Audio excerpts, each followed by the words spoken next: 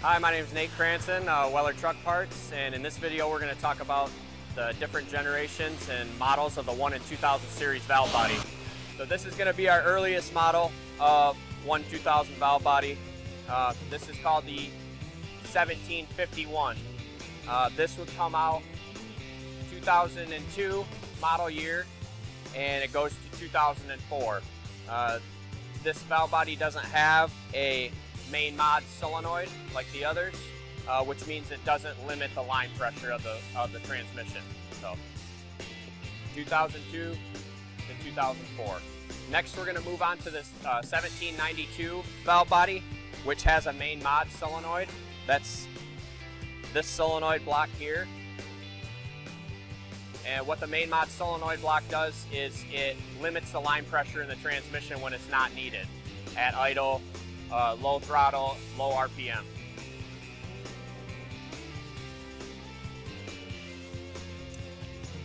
The next valve body we have here is an 1836, and this was transmission model year middle of 2005 all the way up until 2009, middle of 2009, 2010. You can tell the difference in this valve body because it has 2 signal pipes in it. The other ones only have 1 signal pipe. The main difference between the 1792 and the 1836 valve body is that the 1836 will have 2 signal pipes and the 1792 will have 1. We also switched to a solenoid that looks like this.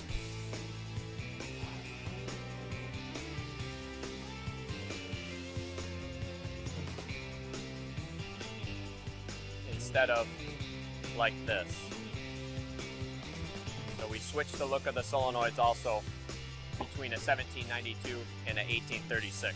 All right, the next valve body we're going to talk about is the 1852, or some people call it MY 2010. So this came out in model year 2010, and it's all changed. The look of the casting and the harnesses, and now instead of having 1 solenoid on the bottom, we've got 2. Now we can move on to the most current valve body, which is the 1902, or neutral at stop. So the valve body works together with the TCM software to create a neutral situation when you stop. So the TCM's looking for input from service brake on the truck, and when it sees the service brake is applied and the engine is at idle and there's 0 output speed, this solenoid here will actuate, and it will actually bleed pressure off of one of the clutches and create a neutral situation when you're stopped at a stoplight. So do that with the software called Fuel Sense.